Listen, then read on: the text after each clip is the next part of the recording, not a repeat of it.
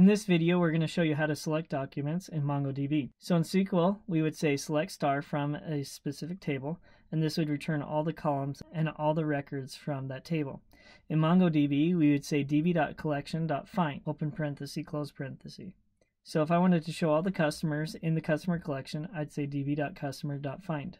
So I've gone ahead and copied this query over to the web server. I'm going to go ahead and run this query. And sure enough, we see all the documents and fields associated with each one of these documents.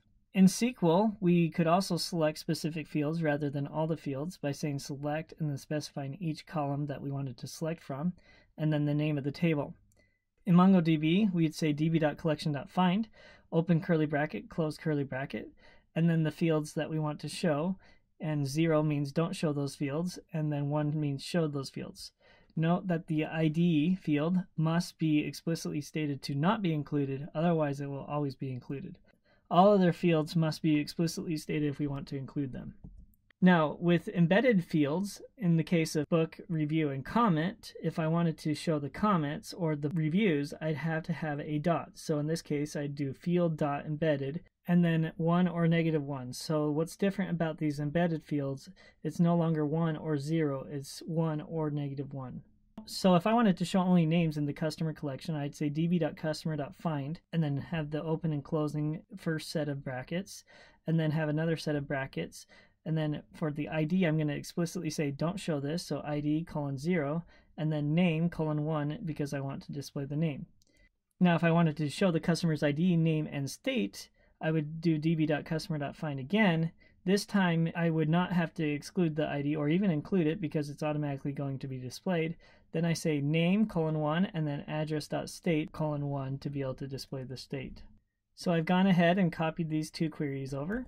I'm going to go ahead and run the first one, and we see that it is only returning all the names of the customers from the customer collection. And then I'm going to go ahead and run the second one, and we see that it is returning the ID even though I didn't specifically say to include it. And then we're including the name, and then in the address we are only including the state. In SQL, if we wanted to return distinct records, we would say select distinct and then the name of the column from the name of the table. In MongoDB, we'd say db.collection.distinct instead of find, and then the name of the field and any filters that would apply. So if I wanted to show all the unique customer states, I would say db.customer.distinct address.state. So I've copied this query over here and I'm going to run it, and you can see that these are all the unique states for all the customers that we have in the customer collection.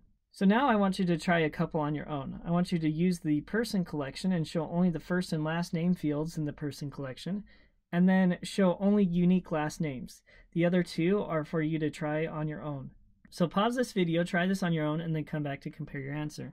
Okay, so here we're back at the server. So what I'm going to do is show the first and last name. So I'll do db.person.find. And then I want to include the first and last name. So I'll do first:1 and then last:1. Also, you'll notice that it doesn't say anything about including the ID. So I'll also need to filter out that by saying ID:0. So we go ahead and run this query.